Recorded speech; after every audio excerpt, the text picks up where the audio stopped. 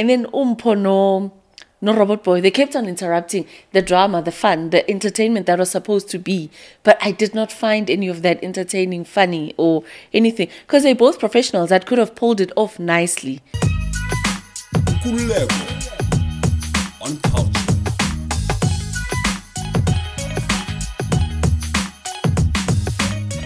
Welcome and thank you for joining us as we are about to take you through a conversation that you guys want to digest and engage us on. Thank you so much for liking, commenting, especially on the content. We thank you so much, guys. And Nkululeko, my brother. What's good? I'm good. How's it? I'm good, thank you, man. You look so tired and exhausted. It's been very, very hectic. Doing interviews is very daunting. It's not advised that you actually interview 3 people in one day sometimes. So you push 6 hours worth of talk time. Especially like on a normal day, I just don't talk. You don't talk on a normal day? Yeah, like I know people don't believe it, but on a normal day, I just keep to myself. So the extrovert in me comes out only when I interview people and I'm shooting content because I understand content. I'm like, I can't just keep quiet during content, But then after that, I go to sleep. Every time I shoot afterwards, I go to sleep because it's like your day's done and you're exhausted. Yeah, like it takes a lot. Otherwise, it's been an interesting week, though. Yeah, it's been. And Nota pulled up on Sol. What's up with that? I mean, look, he's been making rounds. He's been trending, right, for days on end. Basically. Yeah. Like he's been trending either for this or that. And of recent times, he pulled up on Sol at a coffee shop. He had an audio that he had there, and I saw the guys that do everything essay music. What's with that? Did you get the audio, bro? Yeah, I got it. That's what Nhlanhla was saying. You got the audio, bro. Nota is gonna be here to explain himself. We'll release that in a few days' time. Nota and Penmo, we spoke about that incident for an hour. Because I've been saying to Nota whenever I speak to him, like, just leave Sol alone, man. Even when Sol Phenduka was here, I did say, like, yo, what happened? What's your beef with him? You know what I'm saying? Just leave Sol alone. And I did even reiterate that when Nota is here, the episode that we're going to release this week.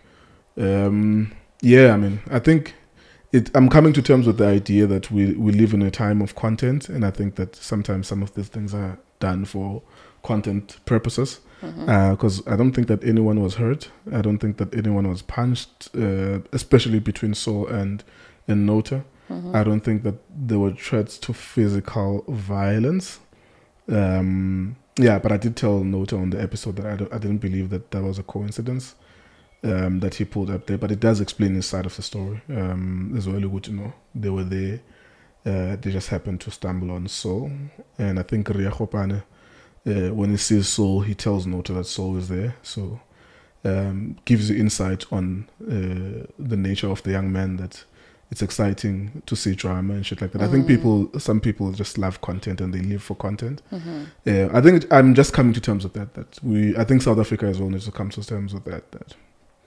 Yeah, bakhona abantu abancane content, bayenza le content. Even though, of course, with Sol, it might be a stressful time, and he would rather not deal with that. But yeah, the content. But without diluting Nota's story, he will tell it when I'm with him and Penwell as well. When you saw the video, what did you make of it? I was like, okay, firstly, Sol has expressed, right, how he's let go of Nota, the friendship, and everything else. And then seeing him pulling up, I was like, okay, is he stalking Sol? That was the first thing that came into my mind. It's okay, fine. Is Nota stalking Sol? And for me, even if we bump into each other, right, why would I bump into you, have my phone, my footage ready for what? What was he trying to prove? What was the content or the context of that particular content, rather? Uti, it didn't intend to shoot until, like, Uti, it was a cordial conversation. But of course, like, I think the rest of South Africa would say, okay, if you coincidentally find yourselves in the same place, there's no need to engage each other. Yeah, so. And he went to him and said, you must keep my wife's name out of your mouth or something like that. Yeah. He tried to speak to him, but so the thing is, Sol Nagi. He wasn't saying anything to him. He's the one that went up to Sol, started speaking to Sol, and Sol was like, please leave me alone.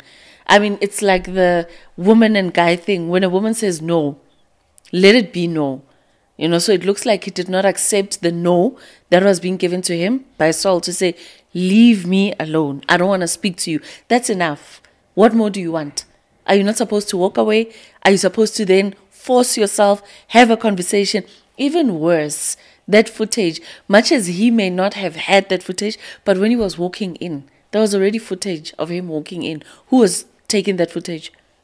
I don't know. I mean, I'm not interested in that story, to be genuinely honest. Like, and I don't care. Like, from the bottom of my heart, I'm starting to see it for what it is. Like, it's content creation and stuff like that. It's a pity that those have. It's like if someone was creating content about me, they were just okay. If I was on the other side, it would just, the annoyance would just be that I'm not participating, but someone is annoying me with content. But to be genuinely honest, like because Nota just, he explains it, like, and people will decide for themselves whether or not they're happy with the explanation and stuff like that. It's just it says keeping my wife's name out your mouth and stuff like that.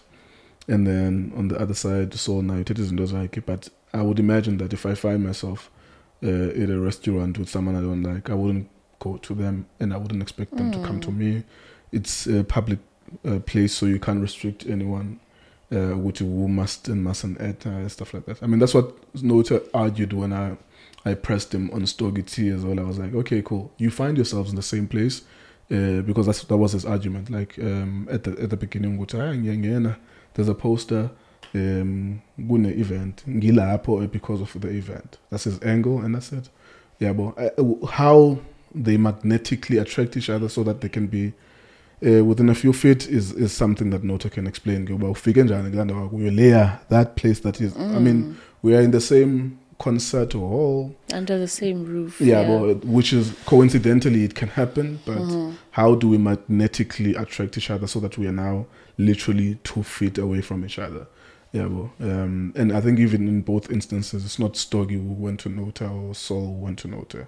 Somehow he moves to closer to those people. Yeah, but yeah, it is content. It is what it is. Like whatever, man. I think South Africa can see it for what it is. By content, it's a pity that someone else has to write, because I think because I'm with Sol on WhatsApp, you can see Uba I'm affected in a way that he has to write cryptic statements about letting things be. Yeah, on WhatsApp statuses. I can't remember, but it was like when he wrote that, I'm like, okay, I'm connecting it with the video I saw earlier, which I'm quite a relaxed person. I let things be, something like that. Yeah, but so it means that your life is somehow, not life per se, but your days may be inconvenienced by the one instance. Yeah, but I think eventually that thing is going to go away and there'll be something else. I think, yeah, funeka samgele lo way about content nje create. Talking about content, Zulu Big Zulu released the 150 bar, which was a diss track, right? Yeah. Do you also think that was part of content, or just to sort of revive hip hop? Because now there's an issue with numbers versus trends on Twitter. You've expressed this before, that trends on Twitter don't necessarily mean numbers accumulate anywhere else where they are ought to accumulate. So that song came out.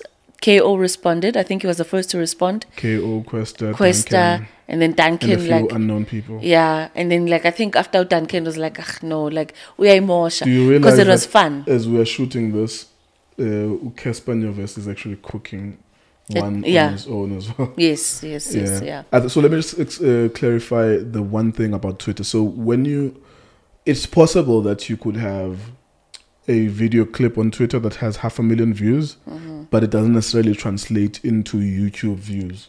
But there are times where something is appealing and people want to go and listen to the full thing. And this is what happened with the instance got Big Zulu, that when people were hearing clips of that song on Twitter, on Facebook, and maybe it was like 30-second clips, they went to YouTube because they want to hear the rest of the insults and stuff like that. It's like it's such an appealing thing that you just want to go and see the full thing. But generally speaking, people on Twitter don't click on links to leave Twitter, because they would rather be there and see the drama. No, I think it's coordinated. You can see these niggas are dancing in a way that they've practiced. And even in the original song, they apologize to each other. Muguti, we are just playing around, niggas.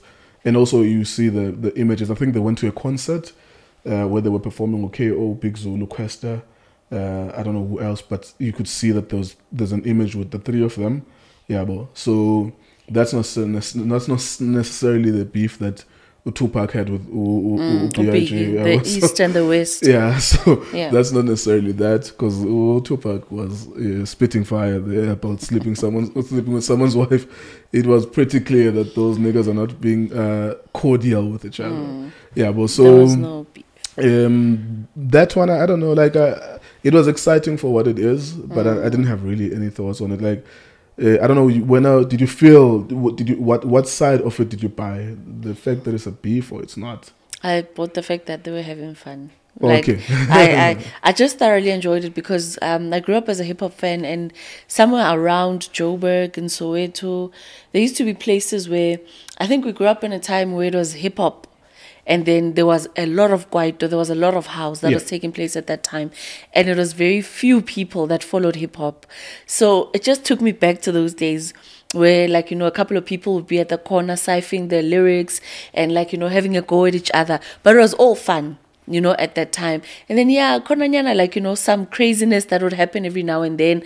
I know Pro Kid, when he passed on, there was it Sheikh Omkuku? Like, there was some place that everybody went back to just to go back and remember those days. So when this one happened, the 150 bar, it took me back to those days and those times where people would have fun, it's kind of samakama, just basically throwing words around and just having fun, nothing else. Because, they're all now established in their careers. They've branched out every now and then to try different genres of music. Yeah. And it was just high time that, like, let's just go back to who we were known to be, So it was all fun. I bought the fun side of it. I never thought it was anything serious until I think I was a bit disturbed when Duncan responded, because there was a lot of insults. Like, it just went too personal.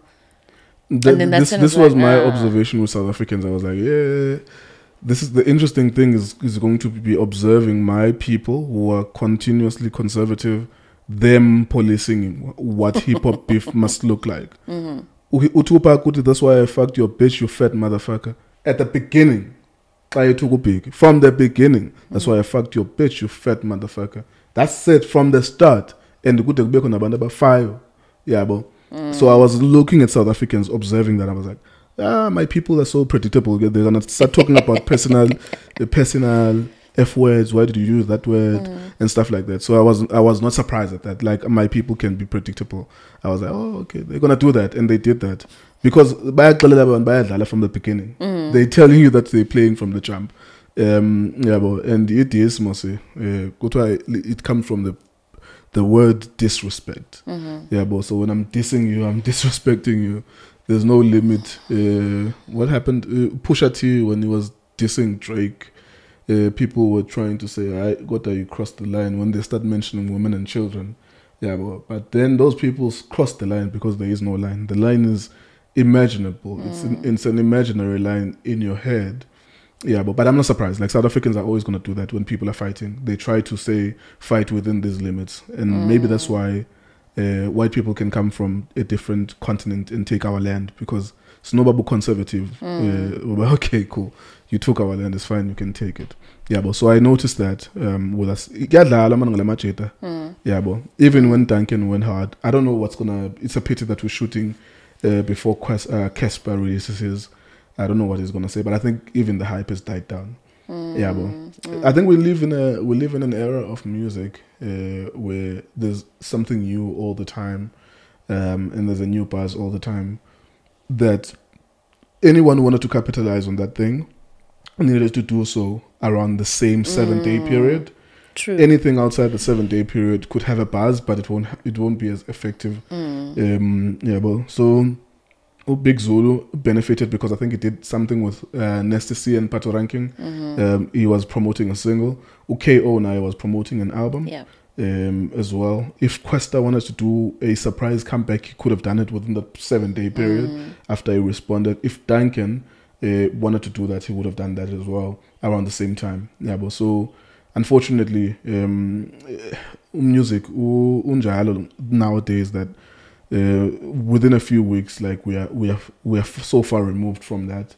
It's like people just do it and then they move on from that point. Yeah, well, so I don't know how people are gonna receive the Cassper one and its impact. Yeah, well, so yeah, it was an interesting thing that they did. It was even interesting and typically South African for even him to say Nyadlala Bafet. I was like, shit, I've never heard that. When people are dissing each other and then they say Nyadlala Bafet, it's like that's a typical. Our people are very predictable and typical. So I'm like, when I observe them, I'm like, yes.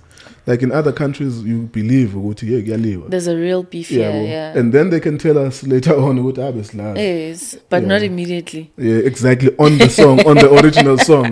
3 minutes later, you say Nyadlala. But yeah, anyways, maybe it was a responsible thing to do because of the nature of people that we are, basically in South Africa. Because someone is going to fight on Casper's behalf, another one is going to fight. And then people end up committing suicide because of such. I mean, there's a lot of things that I think from a point you try and calm things down as South Africans. We are going through a lot as a country. And isn't this teaser? Like, you better quickly clean them out. Because there's brands involved, there's bread, there's this, there's that. They won't book you, they'll cancel you because you saw it, whoever. You know how the drill goes in South Africa. So because they're still South African artists and still wanting their music to be bought by South Africans, I guess, it was the most responsible thing as far as bread is concerned. How can you disrespect responsibly? Because we are disrespecting each other and playing in the process. But it needs to be alluded to the people out there that this is where we are. Siyadlala. There's nothing hectic about it. It's not that deep. There's something about the culture of hip-hop, and I was raised on it. There's something beautiful about its rebellious spirit that it tethers on the line every time, but there is no line, but there is a line. It's imaginary, it's in our heads. When it becomes gangster rap, although we know that these people are not gangsters, but somewhat when they say fuck the police, we believe them, and we believe that the guns that they have on the music videos are real, even though they're not real, but maybe they are real. There's something about that. There's something about when they say fuck the system, fuck schools, in 1999 with Dead Press, in one of the most beautiful albums ever released in hip-hop, and they say fuck schools, fuck the schooling system. There's something beautiful about its rebellious spirit that we believe it, maybe we don't believe it, we don't know. There's like this line that's always there that people are dancing next to, that hip-hop, my culture, I may be closer, but I'm more hip-hop than I am closer actually, because I was raised on hip-hop and I was raised on these guys that when it merges itself with brands and it merges itself with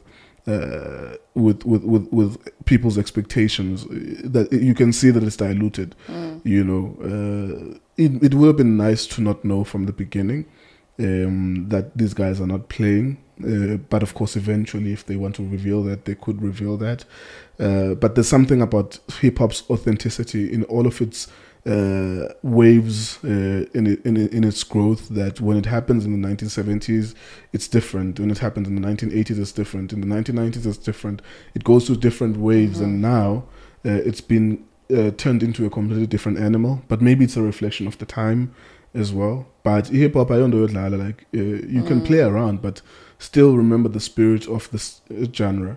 It's a pity that obviously the people that did those beefs, you could argue that are young multimillionaires, and therefore it's the same with me, that I could argue that I'm not the same person I was when I was 18 living in shags, so I've lost my edge, you know what I'm saying?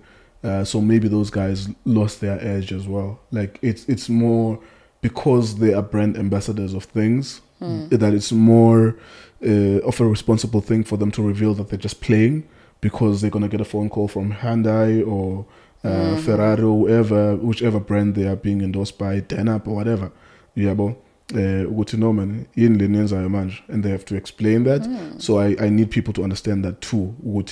there's the inauthenticity aspect to it. Yeah, but I don't want people to obviously murder each other.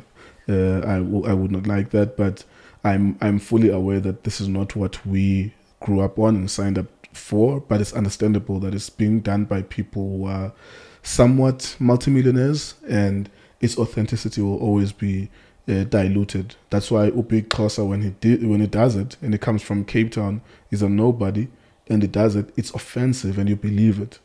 It's offensive and you believe it, and he offends people, and he develops a fan base which is largely characterized by maybe 50 to 60% of people who don't like him because he said something about Aries being a baby girl, you know, which was very fun to hear that. With Aries is up a baby girl, and Questa, why do you speak in a baritone as if whatever, if you swallowed whatever. Yeah, bro. So its offense and its authenticity will always be its greatest selling point. But at some point, even Big Xhosa will be a young multimillionaire if his career goes well. And by that point, the way that it does beef will be different. The way that it does disses will be different. Yeah, bro. So yeah. So money evolutionizes. What's the word I'm looking for? The evolution of hip hop comes from the money is side of things. affected by the money. Yeah. Yeah. So I guess because now Abu Nas, your Jay-Z, Yeah, you believed it. Yeah, we did. I mean, Kanye West and still with the Neptunes. Kanye West confronts 50 Cent, and they release an album on the same day. I think this is Kanye West's third album, Graduation, and it's 50 Cent's third album, right? Even though you could see that it's a marketing gimmick because they want to see who does the most sales in the first week, and Kanye West wins that battle. But when they are confronting each other and staring at each other in front of a live TV audience, you believe it. You don't believe it's gangster stuff because Kanye West is clearly not gangster, but you believe that these guys are competing. You know. AKA and Cassper, at some point, did you believe their beef? It's 2010, 2011, 2012, around that period, and they're not young multimillionaires at that point. And you believe there's animosity. I don't expect animosity from them now, but you somewhat believe as Tandani is.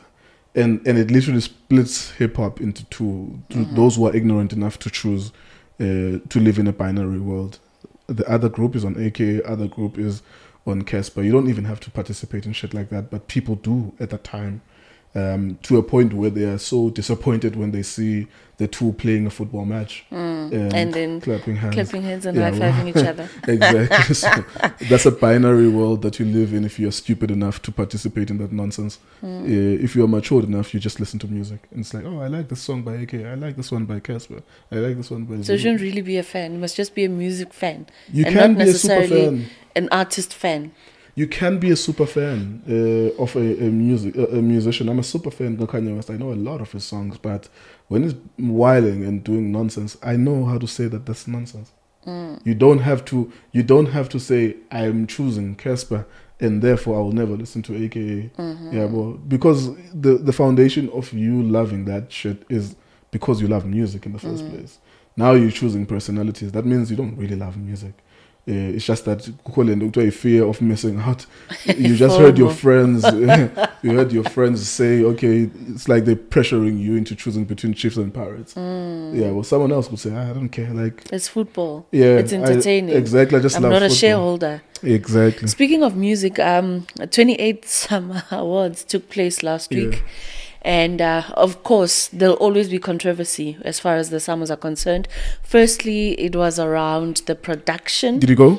No, I didn't go. I had plenty of work to do. No. No, I had so much work to do, I couldn't. I was actually working the Sunday, the Monday, and Tuesday. Yeah. So I was facilitating somewhere at a summit. So I could not be attending the summers. So with that said, but I got to watch the summers, obviously, from whoever. Well, they were across 2 days. Yeah, they were across 2 days. I didn't know. I thought it was going to be Saturday because I kept on checking the winners on Saturday. And I'm like, my favorite category is not this. On Sunday. Hip hop on Saturday. Yeah, it's actually on Saturday. So, okay, even at the announcement, I attended the announcement where they were going to tell us how things are going to roll. But at that time, they had said that it's going to take place in Pretoria, Sun Arena. But I don't know what happened, and then they moved to Sun City. So even then, the categories were different. So there were ones that were announced by the MC, who was Lawrence at that time. And then there were others that we saw on screen after the announcement was done. So on Saturday, it was, I didn't watch the ones on Saturday. It was the K-pop, Abonumfun, like, I don't know, it was different genres on Saturday. And it was live on YouTube. On their channel. Not on SABC1. Not on SABC. Not on any other broadcaster. Okay. Except for YouTube. And then on Sunday, Someone's playing on YouTube. played on YouTube as well as on SABC1. So people could stream, people could actually watch it. But now here's the thing. Sunday, it's got its own thing. You know, Sundays people are doing whatever it is that they're doing. But anyway, points that I picked up from the actual event itself, it was the horrible sound that came from there. Mainly because you could hear when the voiceover artist was actually telling them to move from one end to another. And this was during almost ad time. You could hear when they were talking in the background, it's okay, fine, let's do this. No, not this, but that. I was a bit disturbed by, I love Robocop, I love Pop-Pops, but the whole drama that I saw there, to me it was unnecessary. If you give them... Okay, so when Nandi and Lawrence were on stage, right? Umpo and Robert Boy came in, caused a bit of drama to say, yeah, we are the original hosts and whatnot. It was meant to be fun. It was meant to make people laugh and entertain the people. But somehow there's certain things that you just got to keep professional and keep it moving. So if you, certain section... Were they not trying to entertain or something? Were they not acting? I didn't see what you said. Yeah, they were. But what I'm saying is, to me, I found it unnecessary. So if you are going to give Unandi and Lawrence being the main hosts, then let these ones take the other categories and then be the ones that run with that. And then it was obvious that Alfie, the TikTok guy, was actually doing the TikToker section that was introduced in the summers. It made sense, but he was wherever he was. After that was announced, he was interviewing. And then no Robot Boy, they kept on interrupting the drama, the fun, the entertainment that was supposed to be.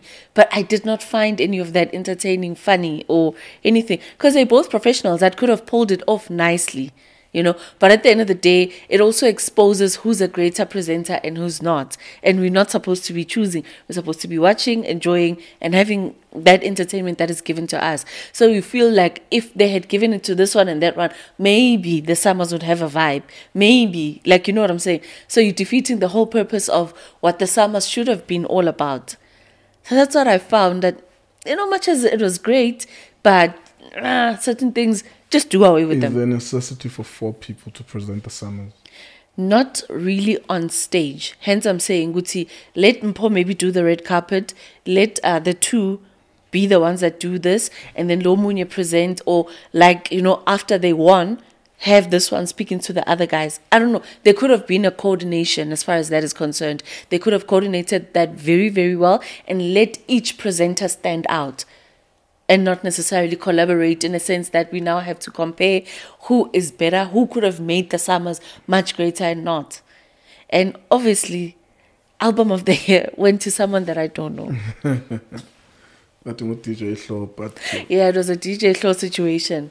It was one of those things. And what happens? Is it a voted category, album of the year, or is it a judged it's always category? a voted category, isn't it? I know song of the year is usually voted. Yeah, but it was one of those things, man. Angazi, because in the show, you know, and how they paired different artists. Oh, Hug Soul. Hug Soul. I was like, and then? So unfortunately, because I was alone in the room, like I had no one to ask. And then Kimang, am I missing out on anything? No, man, stop it. And I mean, look, I don't know. I have no idea.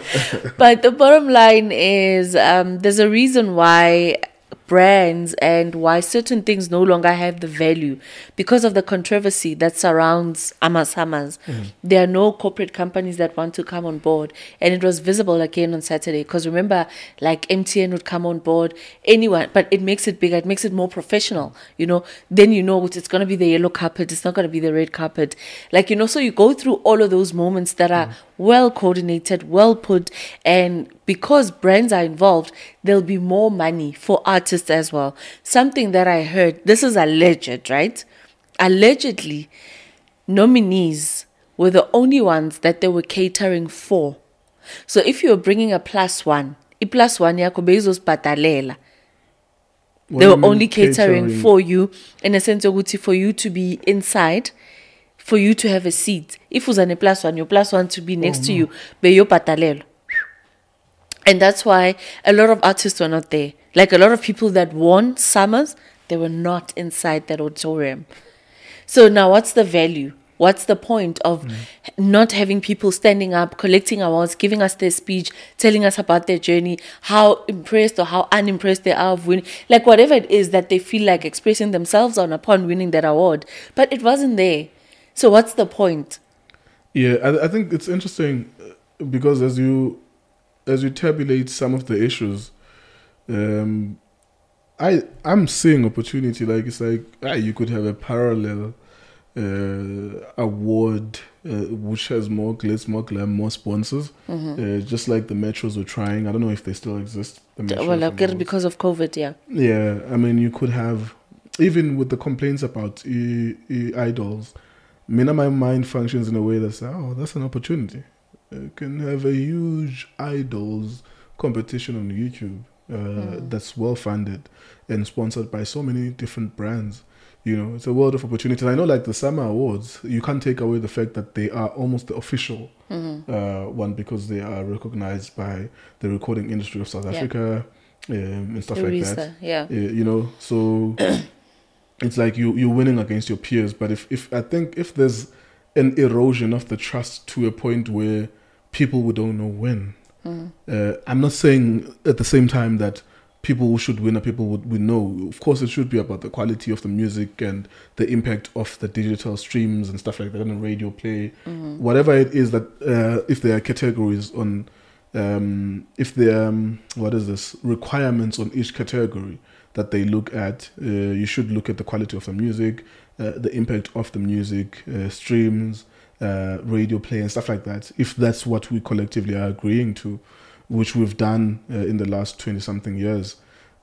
So yeah, I mean, for me, it's a world of opportunities. If the Summers are fucking themselves up, it's time for someone else to step up. That's why when we were speaking about, remember when we were talking about the DSTV, whatever, maybe they could widen it so that they include music a lot more, because what we were arguing at the time was about those ones, the multi-choice whatever awards, was that are they just trying to give people who are on DSTV awards like an excuse to award them? Because many of them that won, or people that were presenting or hosting, were people that are already on DSTV platforms, doing this, doing that show.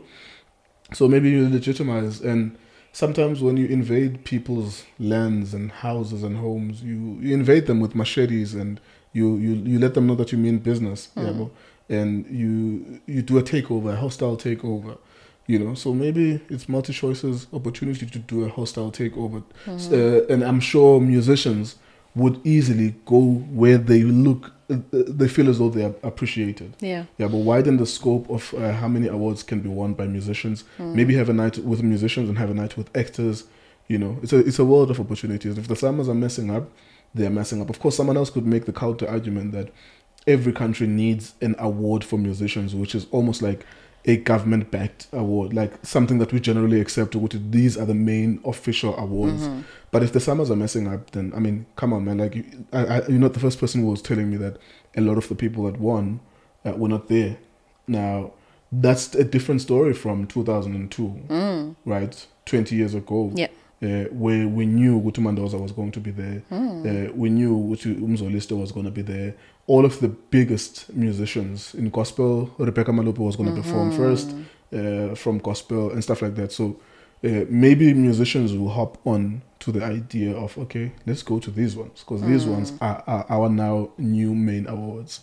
Yeah, well, I don't know. I actually I would have thought that they do well. They do better than what is out there. Because it's 28 years. I mean, it has to count for something. Yeah. But over and above, it's the history behind it. It came in at a time where South Africa, was not really having many of these awards. They were one of the first to actually set the trends as far as awards are concerned. Because 28 years ago, I mean, like, what did we know? And they grew so nicely that they became a household thing that if you're not attending, you definitely want to sit and watch, because you're also participating in your couch, celebrating like the art that South Africa is. And I mean, one can also argue and say they are the South African Grammys, and everybody looks forward to the Grammys. But here we are 28 years later, the value has depreciated, and it depreciates not because of what the SAMAs are, but because of the organization itself, because of how when things are evolving, people refuse to evolve with times or allow like a certain generation to take over. That's why it's important to collaborate, because when we bring in different ideas together, we're likely to find a solution that would be workable and more generational, because it cannot be that what I did 28 years ago is going to be functional in 28 years later. Yeah. It has to move, it has to go. And shout out to the Amapiano guys, because they've got their own Amapiano awards that they do, because they were not recognized when they started coming into the music industry. And because of that, I mean, there was a lot of hate for people that have been in the music industry for so long to say, what are they doing, and all of those things. But instead of them, like you're saying, arguing and fighting, doing all sorts of videos to say we are not included in this, we want to be inclusive, and they stepped away and did their own thing. And they had sponsors as well. So we'll see how far that one goes, because they're coming up this year. So I guess it's that thing, Yoguti. It's sad that there's so much history that is behind this. I mean, there's so many fallen artists that will recognize and forever be part of the memories that we have when it comes to the SAMAs. But now we can't have that anymore because of what the stability that came with the SAMAs, the controversy that came around it, because people would vote, and the rightful people that deserved to win based on the fact that they had the airplay and people were voting, it looked legit because people were voting. But then as soon as now politics of the stomach starting to play out, that's when we lost out on everything. Yeah, I agree with you. I mean, like you were making an example with the Grammys. Every country, I think the Americans have American Music Awards. Every country has its own awards to recognize musicians, because the Amapiano Awards are a niche. How many different things can you really have on a full lineup for 2 hours? Best song, best artist, best group, best vocalist, best beat, best remix. Yeah. But it will still feel like it's an Amapiano award just expanding itself. Best producer, best this, But when it's an industry-wide music award, that it will cater for rock, contemporary, jazz, Afropop, Amapiano, Kwaito, hip hop, male, female, and so on and so forth, and of course recognizing the legendary musicians as well. So you still need that institution. But I'm saying, like, it's a world of opportunities. If that thing is dragging its feet and it's not improving, someone else comes in, close that gap, and do not niche awards like Amapiano. There's another one that's called Amapiano and Kwaito Awards, something like that. I'm not sure if it's the same thing, but it bundles Kwaito and Amapiano on the same awards night. Which is a niche thing. It's not necessarily an industry-wide thing.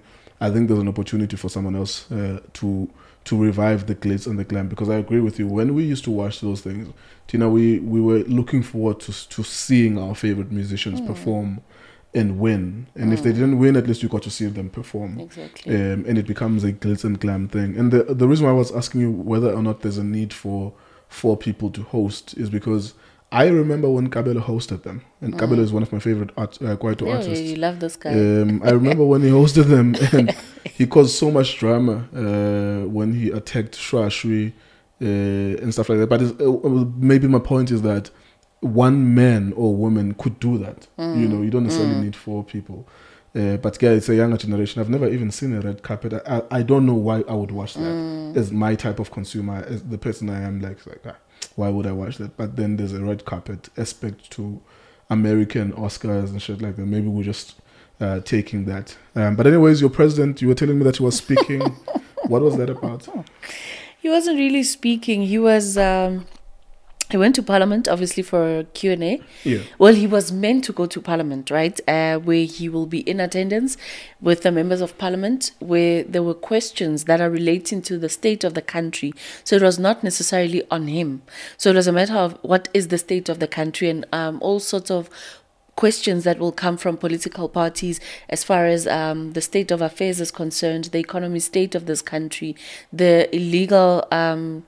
foreign system and what are we doing about it, the health system. So it was literally everything that as a president. So it's just one of those accountability sessions that they were supposed to have, where he was supposed to be in Parliament, but for some reason he wasn't in Parliament. That, for me, it was like, okay, why are you not there? Was it not a question and answers session? Yes, it was. As always there are. Yes, but then he was not there, and then everything had to be done electronically. Only he can answer as to why he was not there. And I mean, there were questions. Obviously, the Phala Phala Gate was questions that we were going to be asked, but then everything that he said was nothing, because he could not give straight answers to a lot of things that he was supposed to answer to. So when he was asked about a state of affairs in this country, I mean, he'll tell you that are supposed to answer for it, but we are working on it. There's a task team as well, because that's something that he's been good at doing. He's been so good ever since his term as president of this country to form task teams, but we don't see the results of the task teams. We don't necessarily get to have reports from those. They report to him. But are we not supposed to know as the funders of those task teams? Because as taxpayers, that automatically makes us the funders of those particular projects. But we don't get to be actually consulted on the fact that maybe because we are failing on this and that, it's things that he came up with. There was no consultation process that said, because there's a lot of crime, there's Stats SA that has given us stats to say these are the perpetrators of this crime and this crime and this crime. Therefore, we are going to have task teams. And then let us then decide, or whoever, go back to the Parliament and say, can we put this in motion? Can be something that we will exercise on? Because there's so many other things that we are lacking on as far as this country is concerned. But yes, crime stands out. The education system stands out. The health system stands out. And those are the three things that, at least if we can have them right, we would be in a far better place as a country. But still, instead of you now looking at what is a priority for this country, you now form this 20, the latest one makes it 26 task teams that have been formed by the president of this country ever since he took over. But what is the purpose of it? What is the end goal of it? And will those task teams be there if he leaves or vacates his position right now? What was the purpose of it? It's a clever way of buying time. Yeah. That's it. That's a clever way of buying time. There's nothing much. When Ramaphosa nambona bulala abantu basemarikana ngoku 10 minutes or 2 something. Yeah, no. There's nothing much. You saw him do what he did in Marikana, so if you can do that, there's nothing else. The world is his oyster from that point. If you can do that and not be consequenced. So even the Phala Phala thing, because it's there's investigations going on, let's allow the law to take its place. And that's it. Is delaying takes, but I have emotions to invest in Cyril Ramaphosa. Because the thing is, it's sometimes these things are as knows the politics, sometimes it's like we're actually watching a movie and we are participating in the spectacle of the movie, as it gives us ups and downs. And then another bad guy comes along, and then another 4 years, ups and downs and ups and downs. And then we die, obviously, eventually, when we are 60 to 70 or 80, if we are fortunate to live for that long. So, according to this guy has found a tactic to buy time, and that's exactly what he's doing. And in the same breath, in the same way that people have a problem with living in a banal world, choosing Cassper or AKA, the same people, we have people who fit that stupid profile as well. Of, okay, because I liked Zuma, I hate Ramaphosa. Because I hate Ramaphosa, I like Zuma. You don't even have to participate in that. You just see him for what he is. Yeah, but we president, efana nabanye besebenza phansi kwe-ANC, and that's it. Like, yeah, but He just speaks better than the other ones Yeah. that left before. not necessarily. I mean, yeah, he speaks English with from Iphuma his nostrils. ngamakhala. Yeah. But other than that, ngiyafana naye kunamakhala amakhulu sibayithu. yeah, and I mean, EFF did what they normally do as far as the parliament seating is concerned. What happened? The usual, you know, they were disrupting the proceedings. And I mean, it always will then delay when the proceedings are supposed to begin because they will raise issues. They'll talk about his big nose. That's why I'm just remembering the big nose element of it, because I was like, yeah, Ramaphosa with the big nose. And I'm like, but what does that have to do with anything, you know? And you're discriminating these guys. I mean, You know, we can't cut them off. Yeah, so I mean, it's a matter of. But now, but they're playing a role. Yeah, but you feel him. Like now, but they're playing a role and they're playing it very well. And the banana republic that we are slowly becoming, because I mean, everybody's It's not a contributing banana towards republic. that. It's an illusion that people sell you that would Tina Vote for Skwelkala and me. Nababa Welkala. No, they are both playing for the same team. Yeah, but which is the maintenance of the current system. And then they need to give you the illusion that they're radical, so they don't.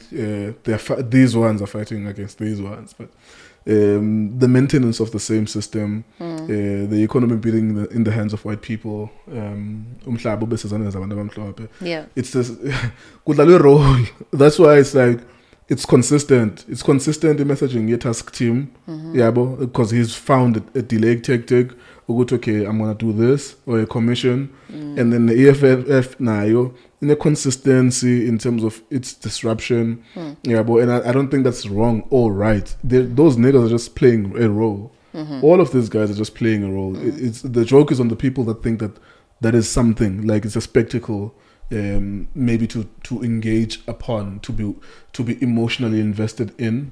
Yeah, but if you see it for what it is, you will see because one thing that is constant is the system of white domination in this country and the economy being in their hands. And that's it. Like, that's it. That's the basic foundation upon which you should be seeing this. Yeah, but games. And that's why John Steenhuisen is probably going to be the president of the country in 2024, because the Democratic Alliance is not going to lose a significant number of the vote. What will happen is that the ANC will lose it. They will dip below 50% and will get the country, which is still playing into the hands of whiteness. Will get the country of a government of national unity. Nothing is going to happen. People are going to quarrel with each other. No laws will be passed to advance the country forward. The status quo will be maintained. It's just another delay tactic for the next 10, 20, 30 years, and then we'll have someone else who we like or dislike.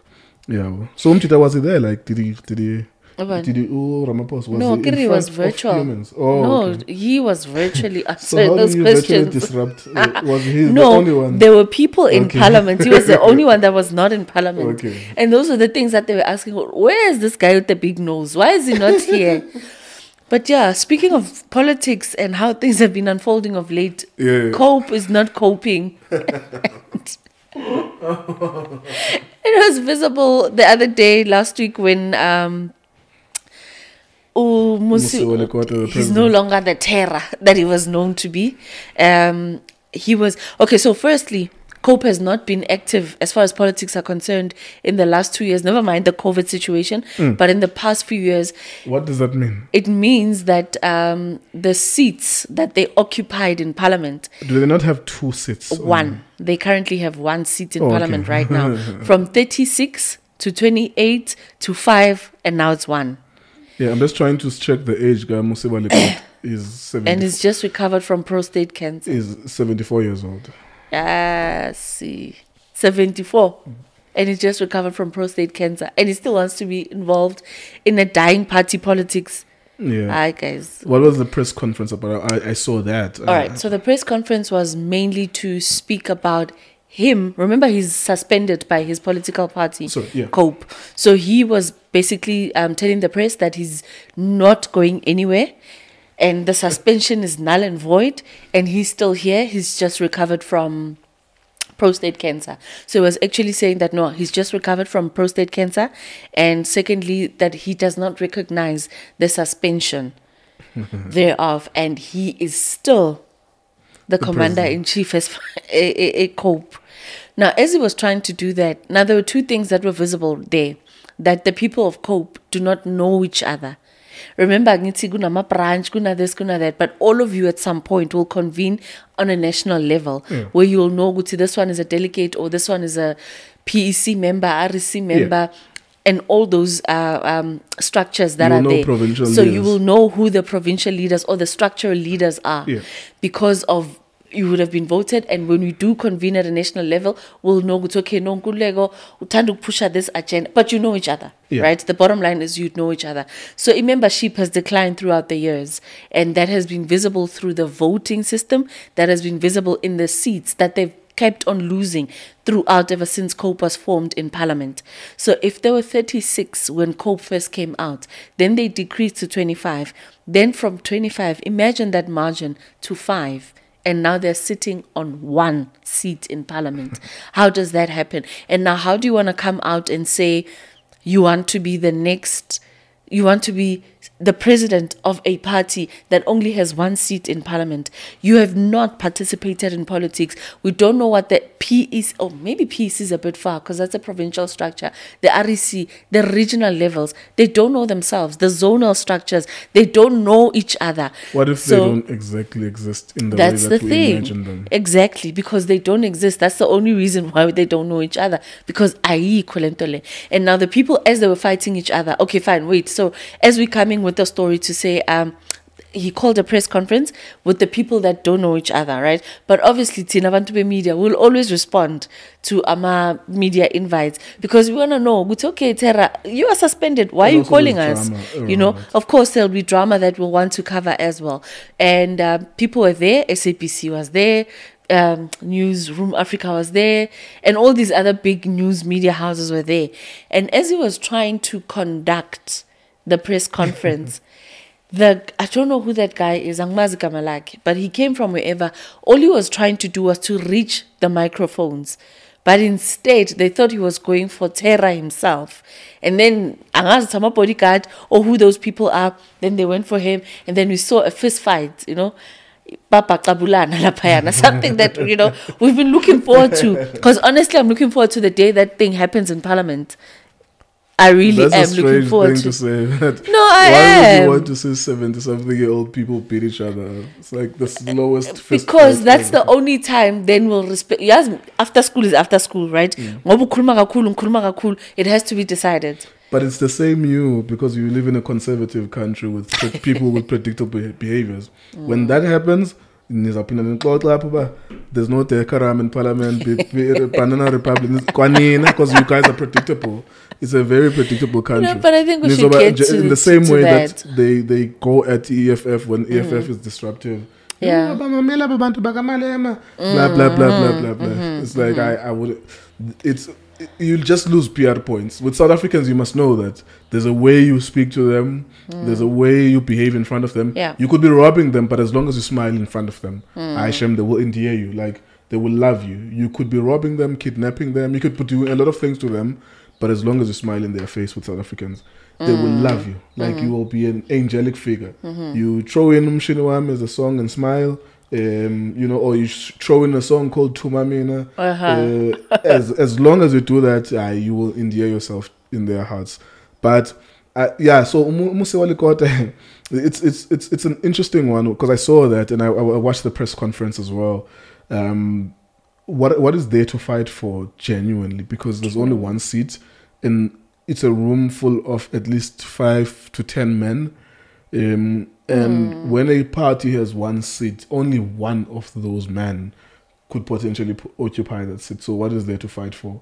Maybe for context, and the young people who may not understand even the context here, Congress of the People, is that when Thabo Mbeki was dismissed or was recalled as in 2008, when he was recalled as a South African as a president of the ANC, there were a group of ANC leaders, because they had not seen that happening in the democratic dispensation. They thought that the ANC was going down the drain because they had recalled a president 1 year before his final term, because he had lost in Polokwane in 2007. So the reason why COPE was successful is because all of these things happened in the lead up to the 2009 elections. So it's like 2008, the ANC does that, and then it gets momentum, it gains momentum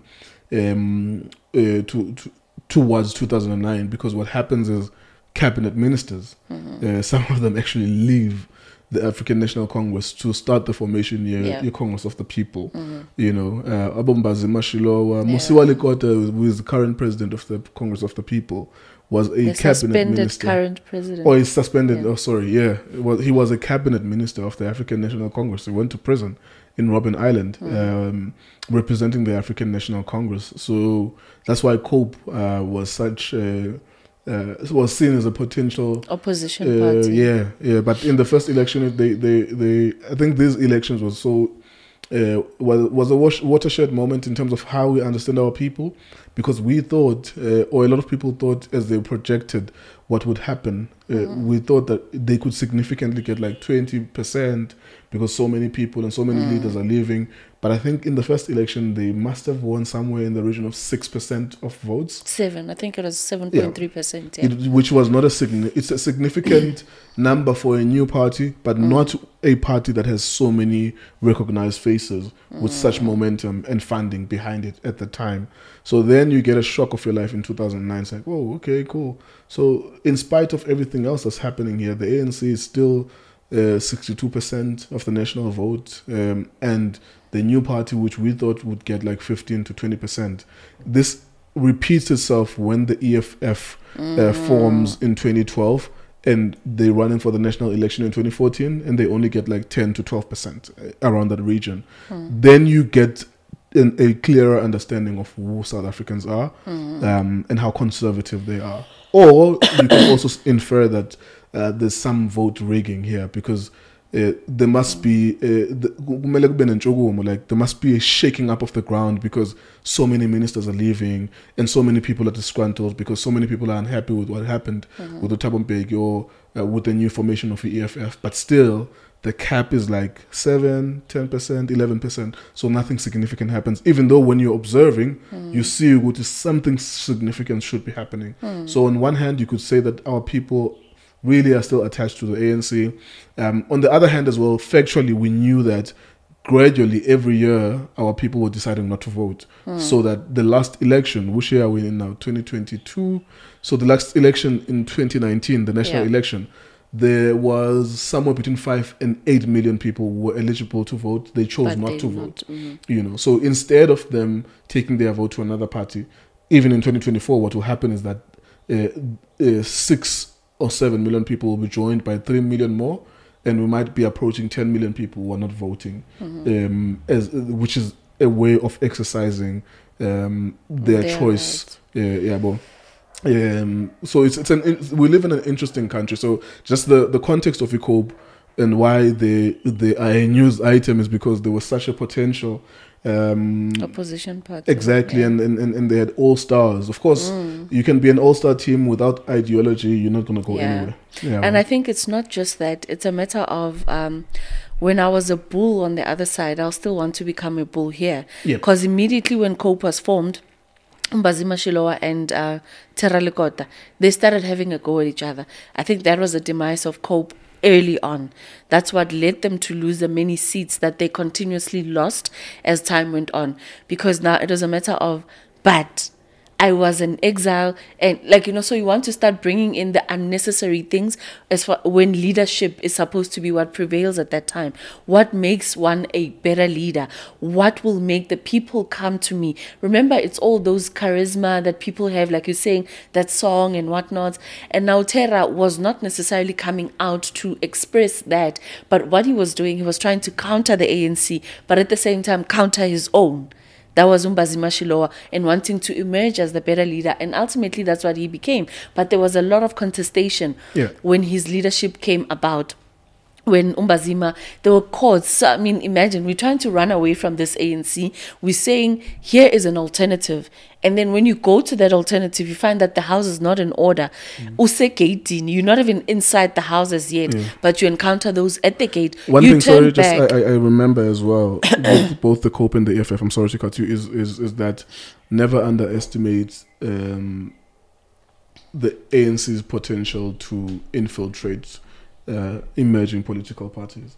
So every time these political parties emerge, particularly if they break away from the ANC, you can make a logical assumption that at least 10% of those people come from the ANC, and they're just agents. They are double agents, and you can't tell, unfortunately. All of us, when we are in a meeting and we are planning this new political party, we sound like we want to go to the same direction, same destination, but they will have like 10%, I would argue, that 10% of them are just ANC agents, just to hear and smell and feel, is this thing real? And then they go back to the ANC. That's why it makes sense that eventually some of the people who had COPE went back to the ANC. Some people were the EFF. They either went to other parties or started in other parties, or they went back to the ANC. Because as far back as the UDM was formed, because it was also a breakaway party from the ANC as well. Like it's Holomisa was formed, towards the ANC. He was back then, and then he formed his own way back. I mean, like, he's the one that set the trend, rather. You know, I'm a breakaway party. Maybe at that time The it was a bit taboo. So the Pan-Africanist movement breaks away from the ANC. But I get what you're saying. In recent times, so it's been like 94. a continuous cycle. Yeah. So it was the UDM, it was the PAC, then COPE, EFF. And so people are just basically following suit. Because as well as Kenny Mackenzie's Gayton Mackenzie also came from the ANC. Patriotic so it's all Alliance. Patriotic Alliance. I don't they know. all came. Was it coming from there? Yeah, he was coming from the ANC. He didn't just wake up. He was part of the ANC when EFF formed EFF. Yeah. Then they went and joined the EFF, but they didn't stay long in the EFF. Yeah. Like, I think they didn't even last a year, and then they quickly pulled out. They paused a bit and then formed Patriotic Alliance. Did what? They pulled out. Come back. So it's been a continuous cycle of the pulling out So game. don't underestimate the power of the African National Congress to send double agents in a new party. Of course, it's always going to be like that. And Because I mean, those people are trained. from Abanye basuka Russia as MK veterans. So those people are trained. Their training did not training them to dismantle white power, but at least. But now, what's the point of now? Because the problem is enemy yet, right? As soon as we victorious and we've conquered our enemy, you and I become automatic enemies. Because now what we went out to go fight for, it's over, it's done. So But they never even began to fight white power. I'm just trying to be sarcastic that all the tactics that they learned, one thing that they did not learn, they just dismantle white power. When they are in political power, transfer the economy to black people and take the land, give it to its rightful owners. Of all the things that they learned in exile and they learned in Russia or they learned in China or they learned in other African countries, Goma, Tanzania, no Uganda, they never learned how to dismantle whiteness. But Masiva again, any last words? Thank you guys for joining us. Actually, you are if you're so still tired, around here, yeah, we've done an hour.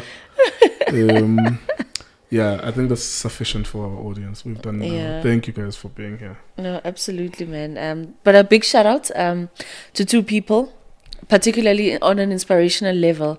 Uthebe Makuku partnered with Adidas. He's a fashion designer from South Africa that partnered with Adidas. And currently with the US Open, all the tennis players that are sponsored by Adidas are wearing Thebe Makuku outfits. Oh, nice one. So that's a big, big one for South Africans. I mean, like, we'll speak about the black coffees of this world. We'll speak about, but here's one of our own doing such great things. And he had a lunch on, I think a couple of weeks ago, where people were dressed in robes just to celebrate his partnership with Adidas. And it's not just Adidas Airla. It's now the bigger umbrella, Adidas. And by so doing, we're saying to people, like, keep on dreaming and keep on doing your thing as best as you can do that. And another shout out goes to LeBron James, who just together with Drake acquired shares at AC Milan. Oh, nice one. So yeah, and he's already got a stake in Liverpool anyway. Yeah, I've So been asking myself what that means actually. How significant is that? Like what percentage and stuff like that? Because I did read about the Liverpool one and this one. Yeah, AC Milan. How significant is that? I don't know, but for me as an athlete, because they play and some of them disappear, and we never get to know where they are, what they're doing. And we've had people like Magic Johnson that came out and he became like a businessman after that.